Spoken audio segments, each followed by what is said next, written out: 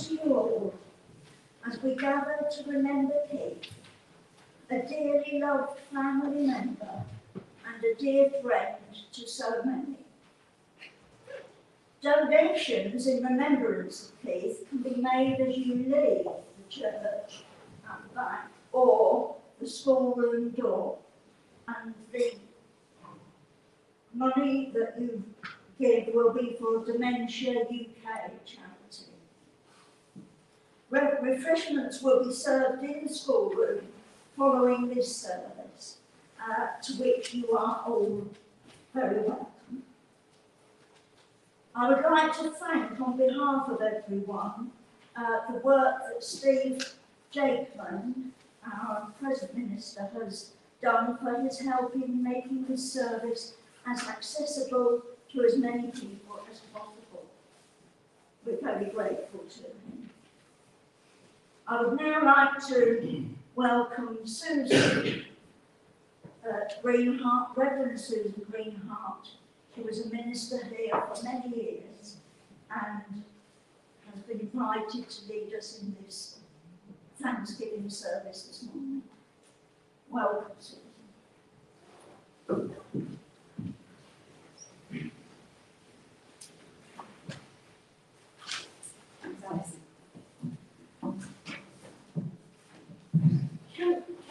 Can I just check that you can hear me?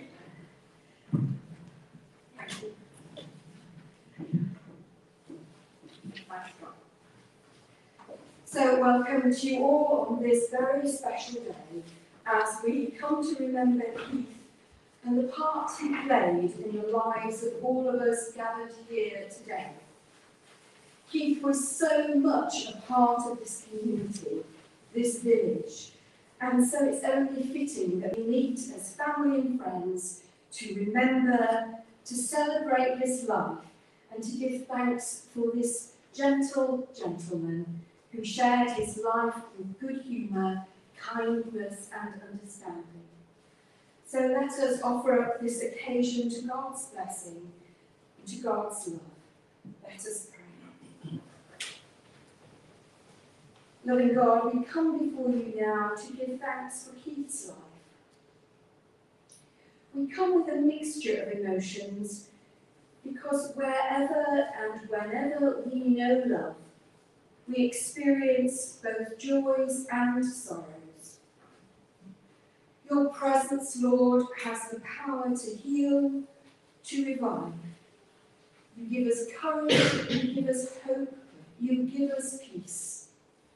You fill us with wonder, you turn our mourning into dancing. So now, as we share memories of Keith and join together in celebration of his life, remind us that love is stronger than death. Fill our hearts with love and laughter. Give us the peace of knowing your resurrection promise that love never ends. In Jesus' name we pray. Amen. We're going to sing Come and Join the Celebration.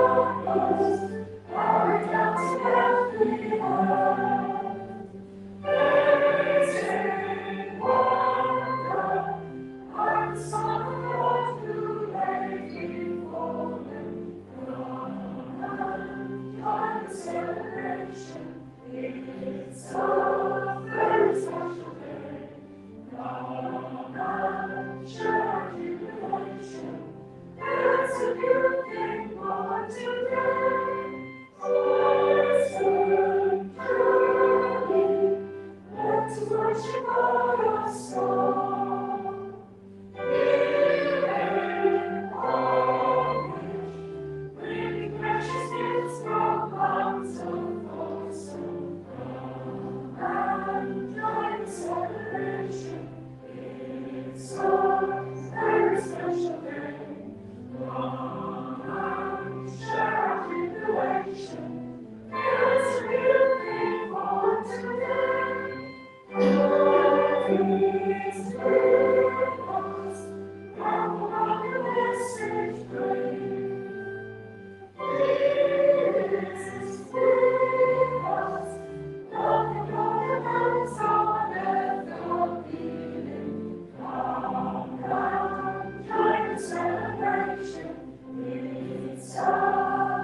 God is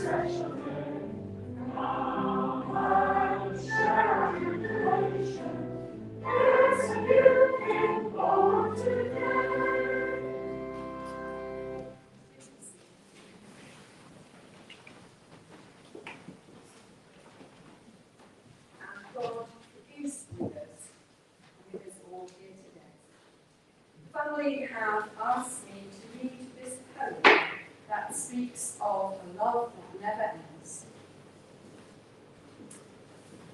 When tomorrow starts without me, and I'm not there to see, if the sun should rise and find your eyes all filled with tears for me, I wish so much you wouldn't cry the way you did today, while thinking of the many things we didn't get to say. I know how much you love me, as much as I love you, and each time you think of me, I know you'll miss me too. But when tomorrow starts without me, please try and understand that an angel came and called my name and took me by the hand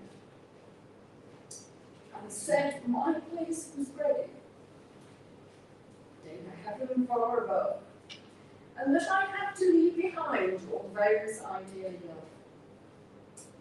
So when tomorrow starts without me, don't think we're far apart, for every time you think of me, I'm right here in your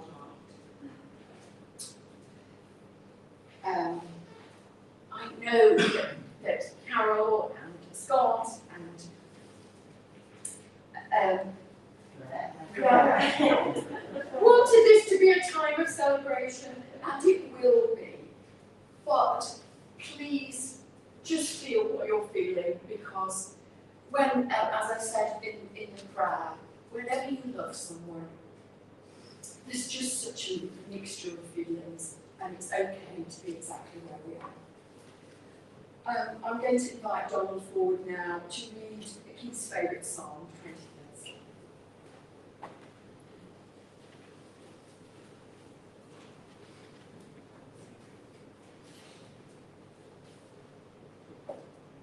The 23rd Psalm was written over 3,000 years ago. Imagine how many people these words have brought comfort to in the years since. The Lord is my shepherd. I have everything I need. He lets me rest in green meadows. He leads me beside peaceful streams. He renews my strength. He guides me along right paths, bringing honour to his name. Even when I walk through the valley of death, I will not be afraid, for you are close beside me. Your rod and your staff protect and comfort me. You prepare a feast for me in the presence of my enemies. You welcome me as a guest, anointing my head with oil. My cup overflows with blessings. Surely your goodness and unfailing love will pursue me all the days of my life, and I will live in the house of the Lord forever.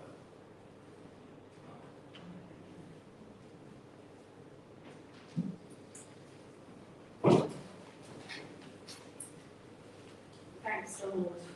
I always think of that as a homecoming psalm, wherever we are, coming home to God, and God being with us. That beautiful psalm is a reminder that throughout our lives, God's presence is with us. God gives us a place to rest when we are weary. God steers us back on the right path when we're wanting to do things our own way. And sometimes when life is so bleak we cannot see the way ahead, God shines a light in the darkness, giving us courage to take one more step, one more step, one more step. And there is something more. God always wants to bless our lives. Sometimes we can't always make sense of our lives. We can even wonder where God is and if he's there at all. think of that psalm of God anointing our heads with oil, blessing us, we are so special to God. If we think of that God is anointing our heads with oil, and we look back on our own lives, we can see how God has been with us and is with us every step of the way. We meet God day by day in the love of those with whom we share our lives, those we encounter, in the work we do, the experiences we have, and in the lives we share. God wants to and does bless our lives. God blessed Keith's life with vision. It was Keith. We can't see it as much because of the screen in front of us, but it was Keith who made this wonderful cross in chapel that helped everyone know that here Christ is at the centre of our lives. He blessed Keith with laughter, love, and humility, with practical skills, with a community spirit. And the photos that you're about to see tell so much about who Keith was. Keith was a blessing to us all in so many ways. So I invite Scott to come and share memories of his dad, the gentle gentleman.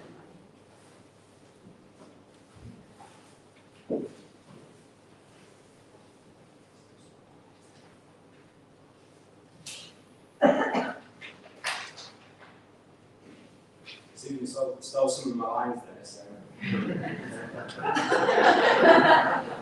I just wanted to say, first and foremost, thank you very much for agreeing to come today. Dad would have been very humble to have seen the number of friends and family that have come to say, just pay the respects to Dad. So I don't want this to be a sad speech. This is a celebration of Dad's life. So fingers crossed, there's more laughs than tears. I want to take you through a snapshot journey and give you a few stories and thoughts along the way. As Susan said, the photos on the screen, which hopefully you can see in the schoolroom as well, offer insight as to the sort of person that he was. So where did it begin? Keith Frederick Smith, born in 1938, on the dark side, the wrong side of the tracks, otherwise known as Lancashire, more specifically Birmingham. The Smith family, with two F's, as Dad used to say, were Arthur and Ellen, his mum and Dad and his brother Roy, and they lived in a terraced house opposite the Turf Moor football stadium, hence the scar. Dad went to grammar school, where his favourite subject was maths, but he also loved playing cricket, running cross country, numerous other sports, but I mentioned both cricket and cross country again. From school, he was an apprentice electrical engineer in Birmingham, before he was then drafted into national service between 1958 and 1960, which, according to Mum and others, it was the last year of intake. So whether he was glad or not, I'm not quite sure. He was actually stationed in Germany for the best part of those 2 years, and he always used to say that the only words he learned in German were two that I can't really say in church. He wasn't a big swearer, but when he did, he was usually funny. There are some great photos of him in his time in the army that should come up on the screens. So during the discharge from the army, the doctor told him he shouldn't have even been allowed in the army due to his flat feet. But that didn't stop him running for the army across country, which he did well at. I can now see where I got my running gene from. Having done his duty for Queen and country, he then got a job as an electrical engineer in Colne. He carried on playing cricket, which he'd done before he went to national service, and this is where his life's claim to fame came about. So what he always used to tell people was, you know what I've done? I've bowled the England cricket captain out. But what he always used to leave out was the fact that he was actually the female captain, Rachel Hayden. And then it all happened, so please picture the scene. It was 1961, and the location was Blackpool Beach. A typical love story scenario. An incredibly shy damsel in distress receives... I'm going to come to that in a minute. We're seen slipping down some stairs. The damsel was, of course, Mum, and yes, apparently she was incredibly shy. I know you find that all hard to believe now. And the knight in shining armour was, of course, Dad. Although, I should point out that he was actually seen laughing at Mum from the top of the steps to start off with. So he had a sneaky laughter in him, and that always set us off laughing around the dinner table numerous times. A little bit of Dad chasing Mum went on, before they became an item. 3 years later, in 1964, they were married. They were moved to Cheadle, Wheaton Aston, before they eventually landed in Clifford, via Knaresborough and a static caravan for 3 months, but the less said about that, the better. It was 1972 when they came to Clifford, and Ian, Simon and Claire were already in tow. So the Smith family had just tipped into 50 years in this village. And if Dad was around today, he would still claim, as he always did, that he was on a mission here to convert us Yorkshire folk. Dad carried on with electrical engineering, and then started his first business in the early 80s, making paper disposables. But to you and me, toilet rolls. Dad's work ethic was second to none, and I'm sure I don't know many others who have worked as hard to do what he did and achieve what he did. He eventually sold his last business in the early 2000s, but even after this, he was still in semi-retirement, doing some consultancy work for various people. He really did just love to work and graft, whether that be paintwork, house renovations, DIY projects. That was my line across it. As you can imagine, even though the 1980s were a start of great business ventures for Dad, it was also a terrible decade for the family with the loss of Ian and Simon. Dad was strong throughout that time, from Mum and Claire, myself, and I'm sure I speak for them all when I say that our friends helped us out through the dark times. But just touching on that for a little minute, I thought about an incident that happened, which I thought just typified Dad. He was a hard-nosed and fair businessman, straight-talking Lancastrian, but underneath that exterior was a soft centre. So in the early 2000s, I was writing my university dissertation, spending my days down at the office, down in Sheffield where Dad worked, trying to make sure I got a decent mark for him. So I come home a little bit earlier than Dad, and then an hour or two later, Dad came in. Anyways, he walked into the kitchen and just burst out in tears when he saw me. And obviously, me and Mum, we said, what's wrong? And it turned out there had been a car accident on the road back.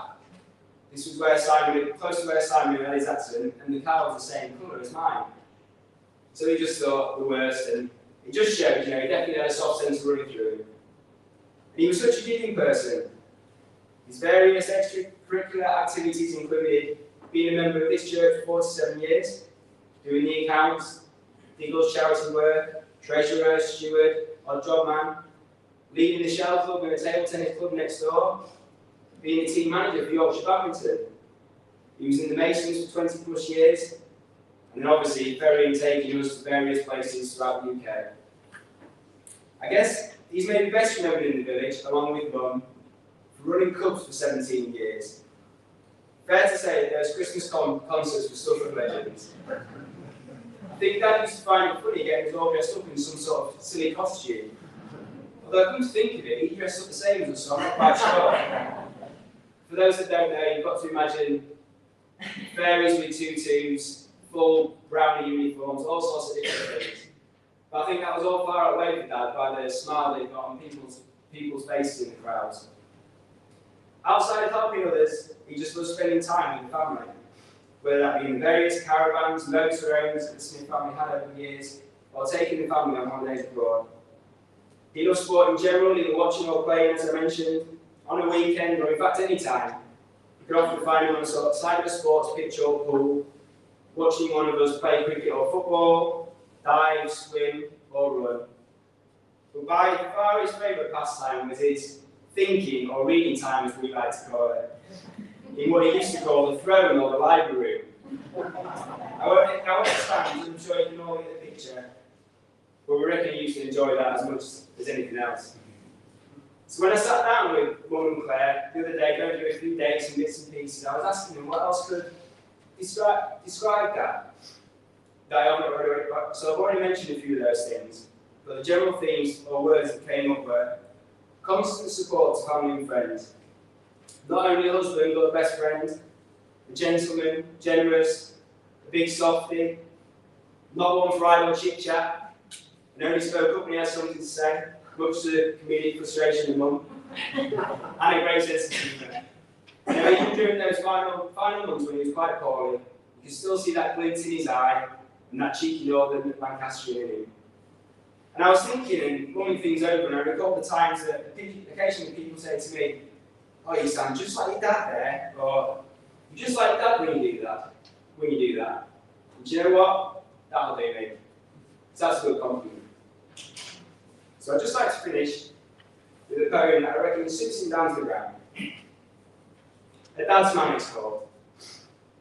A quiet man, a family man, a proud to be a father man, a warm man, an organiser man, a man who had a plan man, a fair man, and I'll be there man, I'll help you if I can man, a thinking man, a light drinking man, I have responsibilities man, a husband man, love my family man, I'll be there when it matters man, a Burnley man, a Lancastrian man, with a strong northern accent man, a football fan, a real cricket fan, a decent spinner in his time man, a gentleman, a driving man, keep going till we're there man, a homely man, a loving man, and now in our hearts and minds man.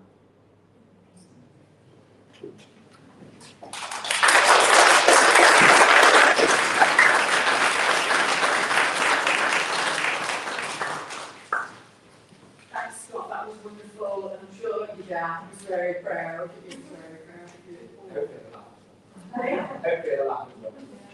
Oh, did I miss it? The picture of him in his tutu, or did you? Probably is in there somewhere.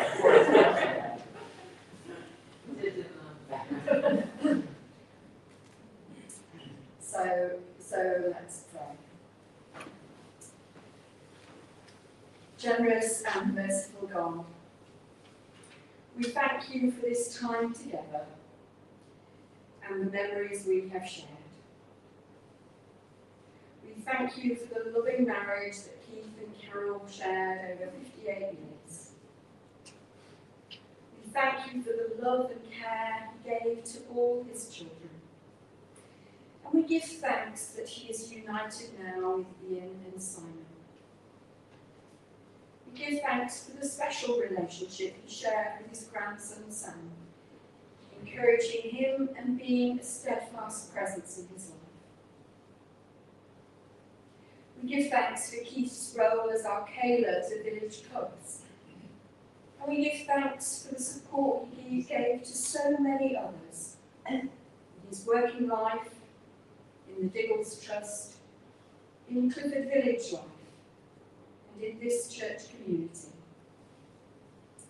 We give thanks for his craftsmanship and his willingness and ability to turn his hand to anything in service to others.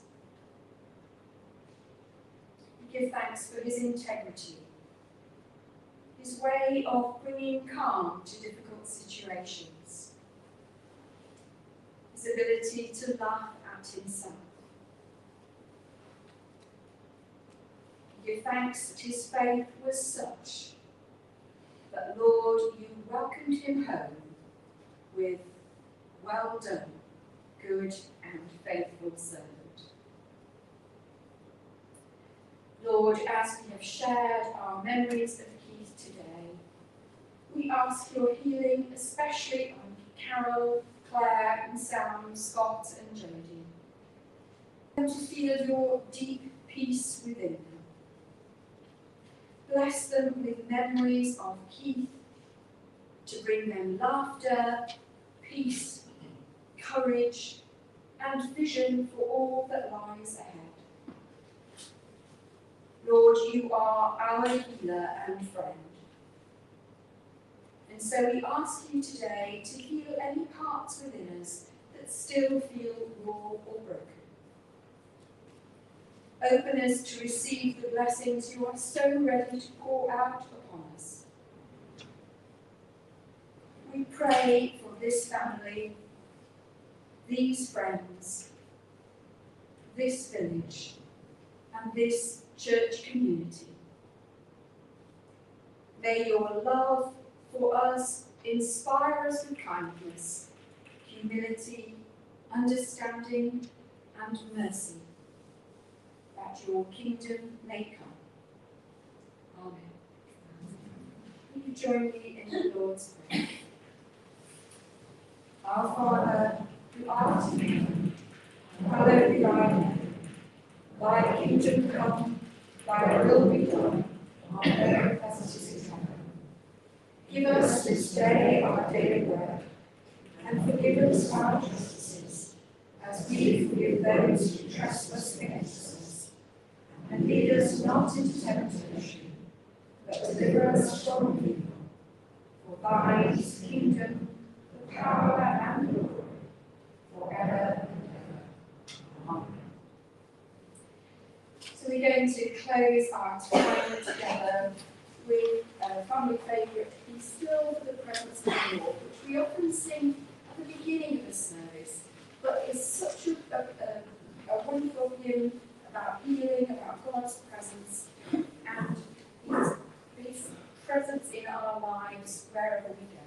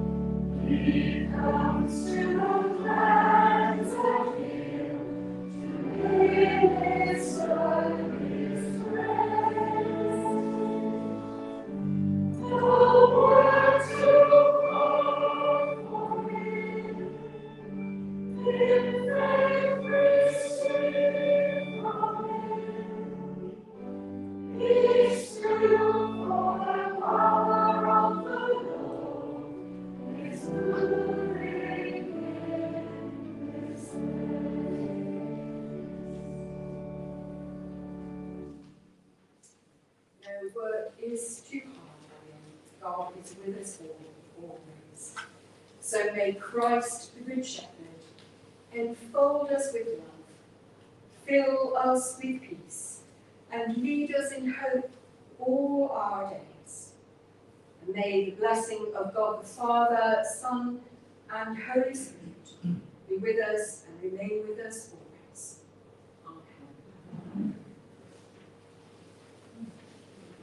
Amen.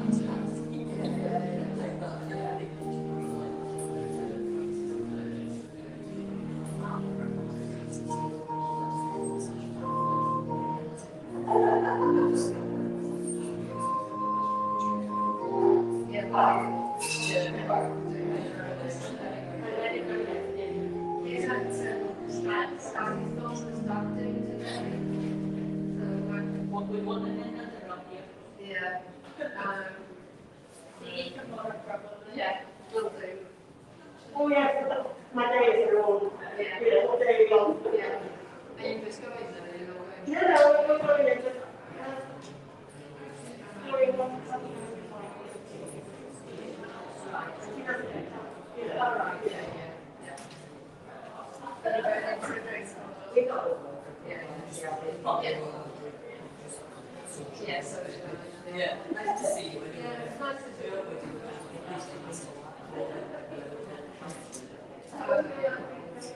Yeah, let's hope so. She's only come this morning, doesn't he? Together. Oh, that's yeah, yeah.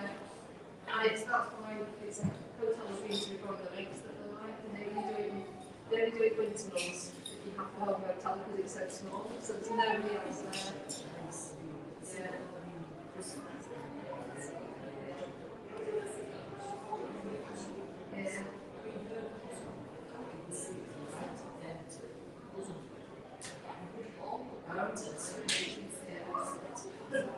Yeah.